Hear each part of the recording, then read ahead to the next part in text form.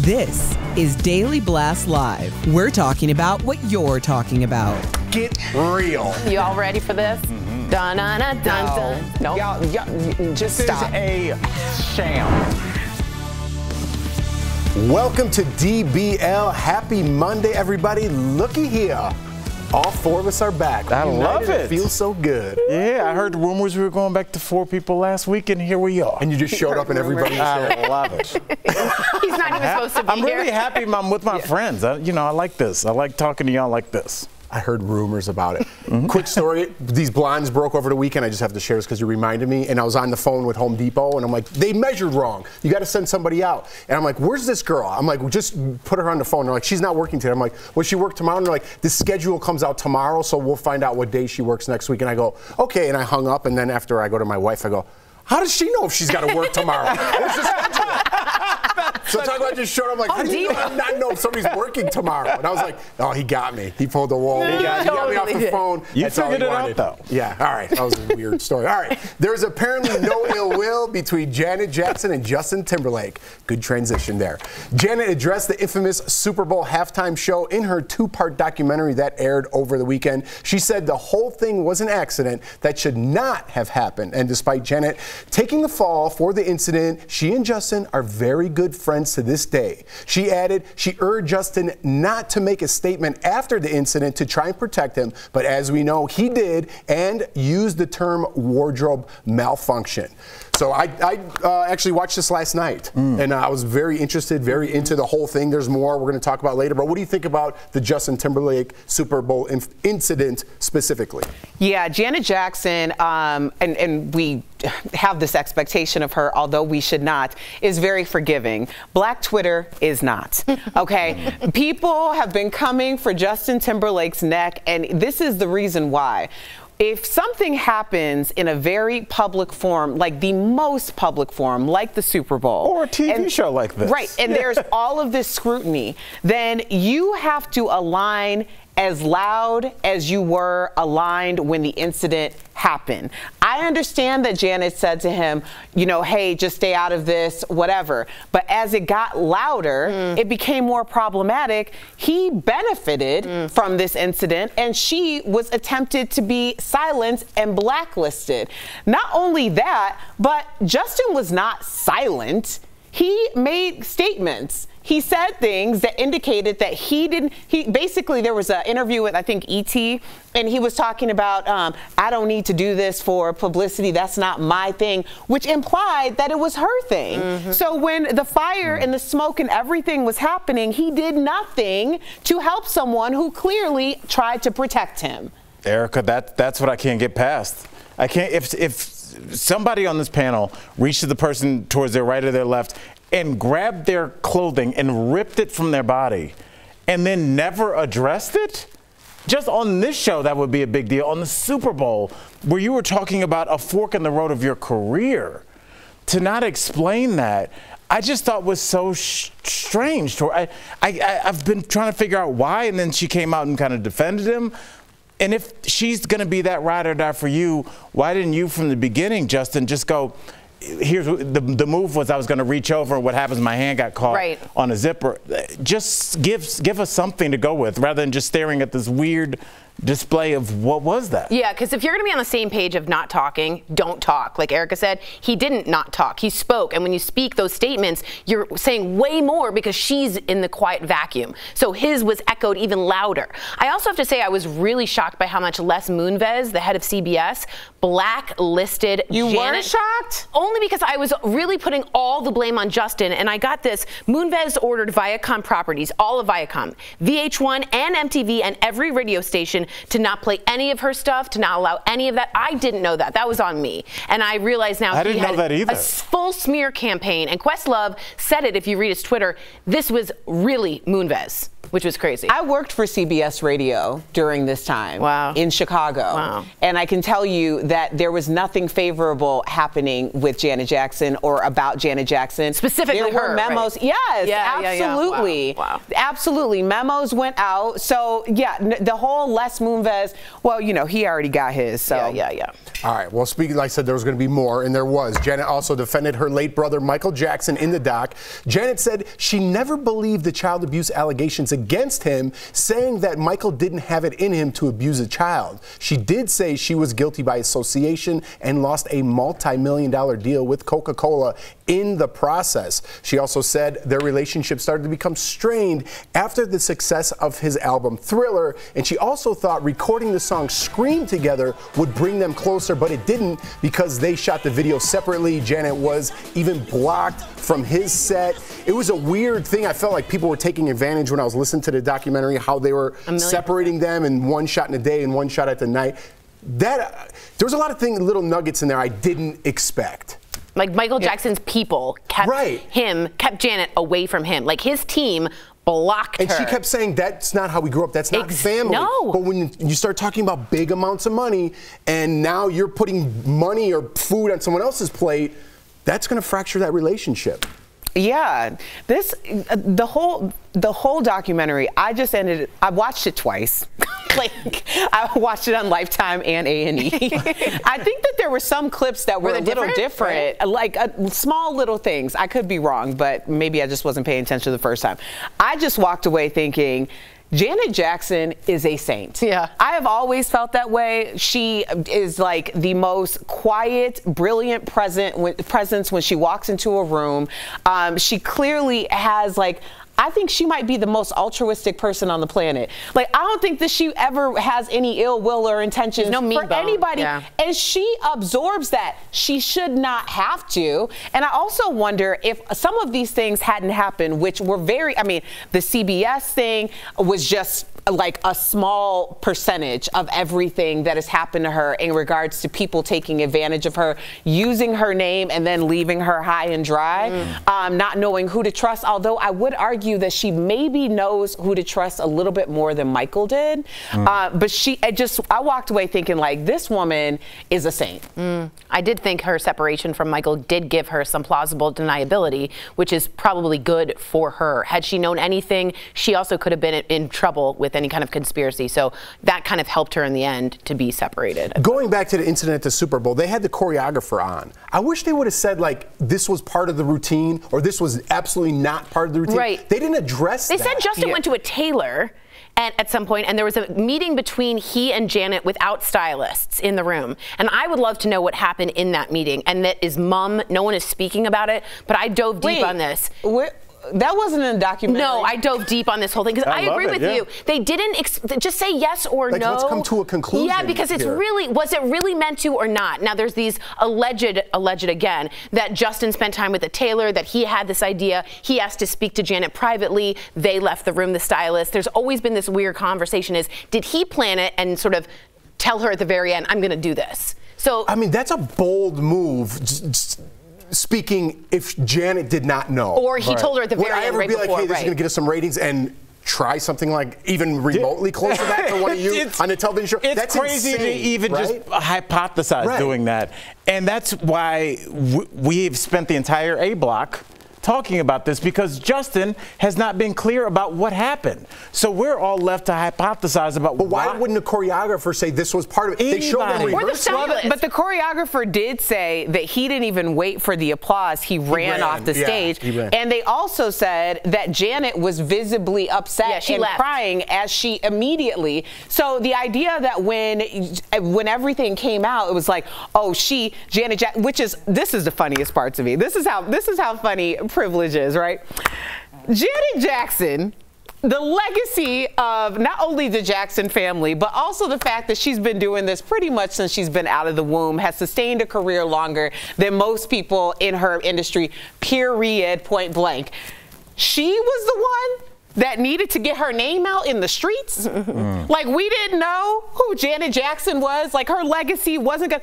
Her legacy continued post everyone trying to cancel her before cancellation was a thing. And she was the one that needed this. And Jermaine Dupri follows up with that too. He's like, Janet doesn't need this. Right. Like, he said that right after that. Well, and then him stepping down from the Grammy board. Yes. I mean, that was. But then Questlove going on to the Rock and Roll Hall of Fame board, that was also very interesting. Yeah, we almost forgot that Jermaine Dupri messed around on Janet after he said that. We almost. But Black Twitter, they remember. They remember. And I got to be honest, who's Rebby Jackson? I didn't know there was no Reby. I didn't know. I was like, who's that? There's another Jackson? Yes. I was like shocked. Keith Jackson. All right, we got to go. But man, a lot of nuggets in there. Huh? There's another sister. Coming up on DBL, an actress from the hit show Bridgerton has a message for fans about commenting on her body. And Joe Rogan responds to the controversy over his podcast, the promise he's making to his listeners next. Closed captioning provided by... So much is happening this week on DBL. You're not going to want to miss a day. Queer Eye's Jonathan Van Ness dishes on the Fab Five. The legendary Vivica A. Fox joins us live. Heartthrob Taye Diggs discusses his new children's book. And Jeopardy's Mayim Bialik stops by. Plus, sex therapist Dr. Tammy Nelson shares why monogamy is dead. This week is Can't Miss TV, only on DBL.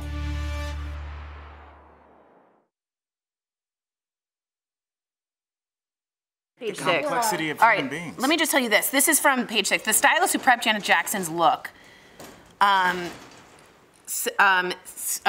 Scott Lucas, told Timberlake, insisted on doing something bigger than the performance. He wanted a, quote, reveal. So he wanted maybe a pearl G-string. She was going to be a Rosha dress. He was going to reveal her butt maybe in the G-string. But the outfit changed a couple of days before, of course, in the end. So there's this whole thing with the stylist who then said he was then asked to speak to Janet in private.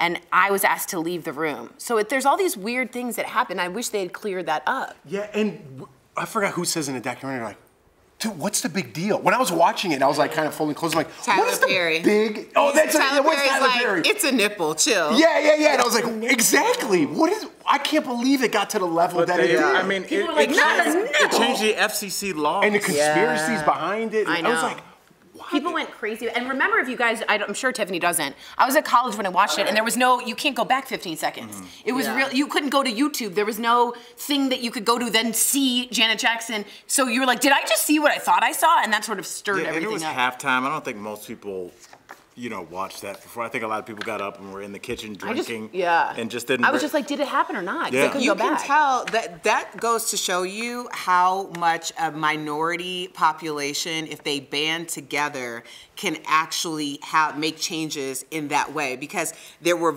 certain groups that were absolutely campaigning to make sure that Janet Jackson was punished or that there were repercussions, and as a result, like, think about that. Today it would make sense, it would have gone viral. Yeah, right. Now But it doesn't, then- it didn't, exactly.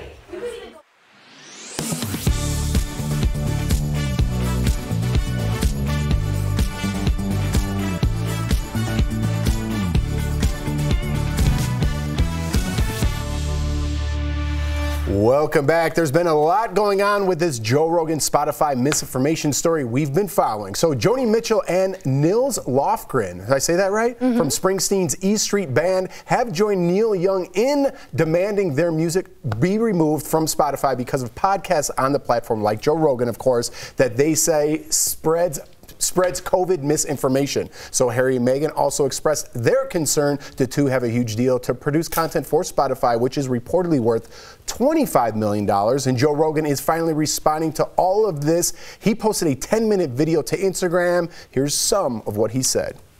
I'm not trying to promote misinformation. I'm not trying to be controversial. I've never tried to do anything with this podcast other than just talk to people. My pledge to you is that I will do my best to try to balance out these more controversial viewpoints with other people's perspectives so we can maybe find a better point of view. All right, Tori, we've been going back and forth. What do you think about his response? I think it's fine. I think it's fair. I like what they did. Again, I want to make this very clear. I like freedom of speech, and I like freedom of speech for speech I don't like. Things I disagree with, hardly. I want that to be part of the conversation. But specifically, medical misinformation to me is like yelling fire in a theater. It is unprotected, it is dangerous, clear and present danger, and sometimes speech like that, inciting a riot, is not protected. To me, that's where this goes. In a global pandemic, you need to monitor medical misinformation. That, to me, shouldn't have been protected. If they're going to put a disclaimer and he's going to try to do better and have more balanced people on there, great. I don't want Joe Rogan to go away. I just want the medical misinformation like Dr. Malone saying we all were hypnotized to take the vaccine. That's not great right now. Yeah. And so that specifically is what Neil Young disliked. And I think he had a very strong point. And they lost $4 billion in stock, which is a lot. So again, I'm happy Joe Rogan is on. He can talk about whatever he wants. Nazis can walk through Skokie, Illinois because of freedom of speech in this country. And I'm okay with that as a Jew. So please know, I'm very okay with it. What I'm not okay is the misinformation that could be dangerous and lethal to people. And that specifically needed to be tied up. Yeah, it's just such a weird situation because when I've been listening to Joe since the beginning, and I've trailed off in the last couple of years, but he originally was just talking to his friends, artists, entertainers, scientists about their life, their studies, their careers. And I think because of that, people have listened to this for hours and hours, days and days, weeks and weeks. You think this is a conversation from somebody I trust. And then there's this element where now they're starting to talk about things that you need to be an expert in.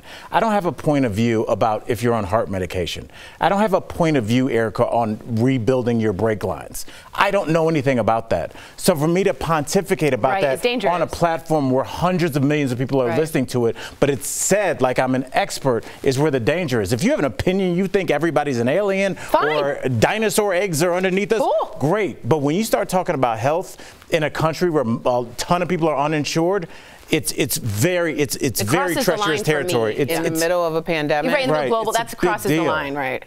How'd you feel, Jeff? Well, Spotify did respond, and they are going to start putting warning and disclaimers on his show, which is fine. It's good for me. Yeah, it's good. But I mean, you also have to listen with discernment, right? Like I listen to Joe Rogan. There's ones that I just look at the thing. There's too much content. It's 3 hours, 3 times a week, whatever it is. I'm like, I don't want to hear this person. I don't want to hear this person. Oh, they're interviewing Kanye. I want to hear that one. Right. You know what I mean? So I go through and pick and choose what I listen to Joe Rogan. My thing is like everyone kicking back to Spotify. He made Spotify. He put those stocks up there. You could listen to music anywhere. I don't think you have to go to Spotify. You just press in Neil Young and you have 50 different outlets to listen to it. So these people are just trying to make a stance. I don't think they're monetizing, you know, it's not going to hurt them in any way. But people saying like, I'm going to leave Spotify. Leave. If Joe Rogan leaves, now you have a big problem because they're number one because of Joe Rogan. Well, what if Taylor Swift says, I'm joining Neil Young? But Taylor Swift doesn't do a 3.5-hour song and Joe Rogan does. But Taylor Swift is the queen of Spotify. And I think that's clearly not anymore. She didn't have a $100 million deal with them. I don't think she's the queen of Spotify. They weren't number one until Joe Rogan went there. If Taylor Swift threatened to pull her music from Spotify, you don't think there would be an issue? It's just an advertising numbers game. One person does a 4-hour show. How many commercials can you fit in there? And one person makes a popular song that's 3.5 minutes. I don't think it's even close. I think it is. I think they would pull. I think once you get a domino effect, which we're kind of getting, Joni Mitchell, Brene Brown, the motivational how many speaker. People do you know listen to Joni Mitchell? When's the last Joni Mitchell conversation you had? Agreed. A Neil Young conversation you had? Agreed. But what I'm saying is that creates a domino effect of other people. So E Street Band, the guy Nils Lofgren, now that's begging the question, will Bruce Springsteen? That's what I was going to say. What if Bruce is like, hey, they're going to domino, Jeff. They're going to domino. And I think that's why they jumped in and did something. I agree. I think they were trying to be like, we hear you. We're going to try and stop this now. So we'll see. Listen, those guys have money. When you talk about, listen, we got to go. We'll be back. Those guys have money. We all know. The IRS began accepting 2021 tax returns on January 24th, but the agency is still trying to finish millions of 2020 taxes. Many of them are paper returns, which are taking months to process. And as Americans get ready to file their taxes, a top Google search trend is the question, how long is it taking the IRS to process paper returns? So let's verify. Are you more likely to receive your refund faster if you file your 2021 tax return electronically? Our sources are the IRS, accounting firm Keystone CPAs, and National Taxpayer Advocate Aaron Collins, an independent ombudsman within the Department of Treasury. Last summer, Collins' office found the average paper return took about twice as long to process compared to an electronic return. In her annual report to Congress this January, she said the IRS was excruciatingly slow at processing some paper returns. She found some cases where it took weeks just to open an envelope and up to 8 months for paper filers to get their refund. Meanwhile, electronic returns begin processing within a few hours, and most taxpayers received their refund in a few weeks. The advocate's office blames multiple factors for the backlog, like Congress requiring the IRS to divert resources to COVID-19 related issues, including the processing of stimulus checks. Keystone CPAs recommend its clients file electronically and encourage them to use direct deposit to receive their refund even quicker. So, it's true, you are more likely to receive your refund faster if you file your 2021 tax return electronically. Of course, that's not possible for all individuals or businesses, such as returns that require attaching lengthy documentation. With your Verify, I'm Brandon Lewis.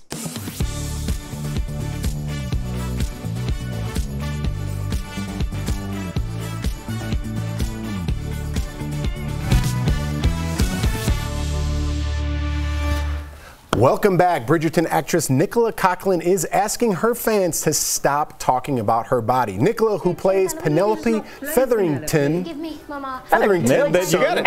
On the hit Netflix show, posted a lengthy message to her fans on Instagram. In the post, she asked them to stop sharing their opinions on her body while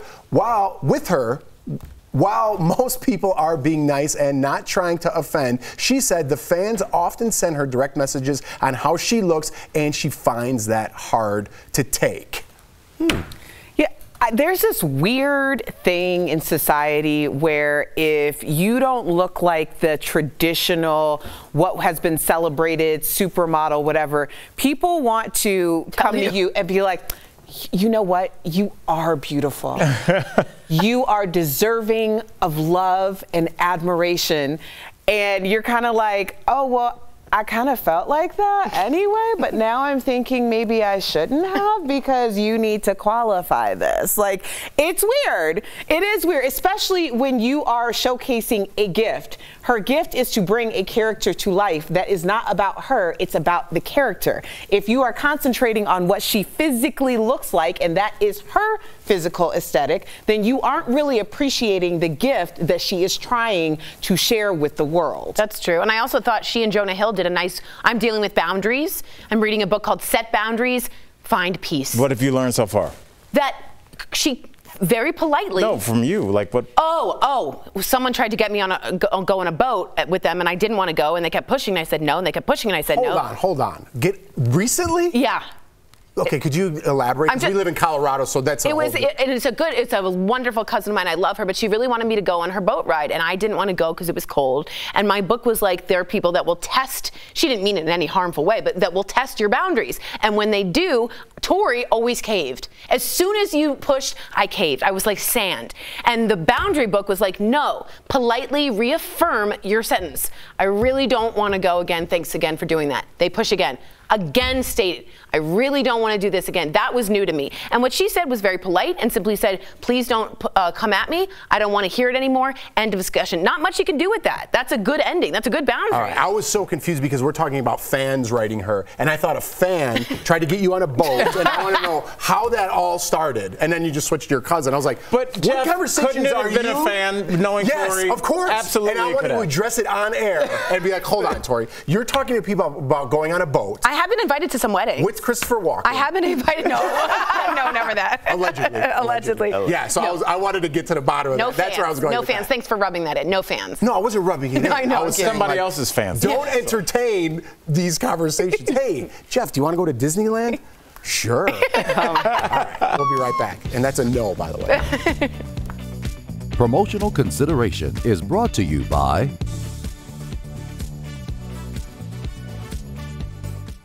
I'm Ariane Till. And I'm Brandon Lewis. We're the national hosts of Verify. The federal government started mailing free at-home COVID-19 tests and distributing face masks, which prompted us to fact-check several claims that started circulating, including a rumor that would-be robbers are handing out chemical-laced masks, if free masks are available yet at local pharmacies, and whether the CDC counts at-home COVID-19 test results in its case data. Soon after, President Joe Biden announced a plan to distribute free N95 masks, a post began circulating on social media and by text. It claims to be a police bulletin and warns people are going door to door handing out masks laced with chemicals that knock you out so they can rob you. So let's verify. Are these crimes actually happening? We checked with these sources for an answer. It turns out versions of this post have circulated for almost 2 years. We found police agencies around the world have posted there are no documented cases in their communities.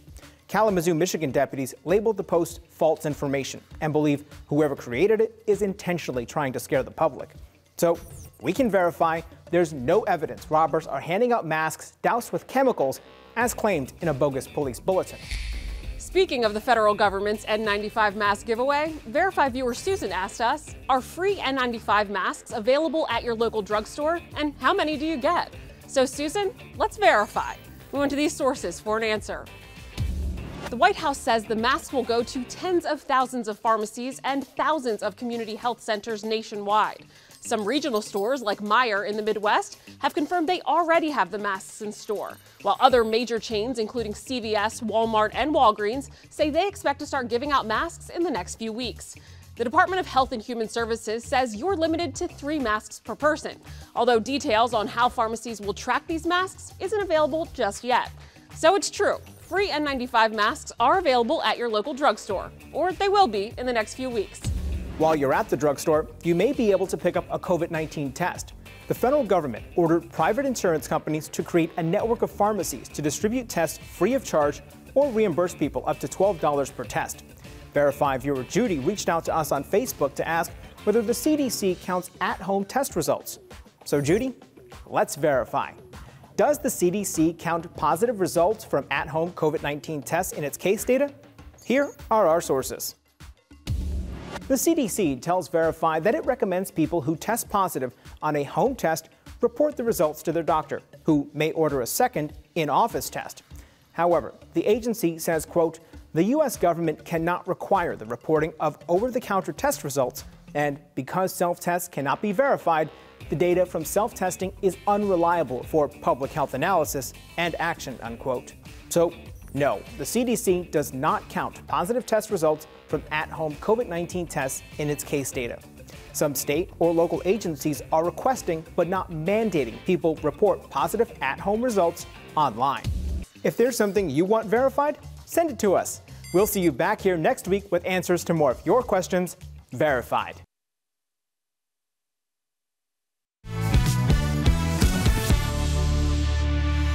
Welcome back. Before we go, we have some sad news. Actor Howard Hessman passed away over the weekend due to complications from a previous surgery. He was just 81. He was best known, of course, for playing the DJ Dr. Johnny Fever on WKRP in Cincinnati in the 70s and 80s, and he received 2 Emmy nominations for his role and had a lifelong friendship with his co-star Lonnie Anderson. Later, he starred as Mr. Charlie Moore on the sitcom Head of the Class and made several guest appearances on sitcoms over the year. To me, this is the career I've always wanted when I started. Absolutely. Because you're like, I know that guy, he's part of my childhood, but you don't really know who he is. That's, to me, a great right celebrity under the radar. life, That's right? what we want. Way to go. All right, DBL's New Every Day. We'll see you guys tomorrow.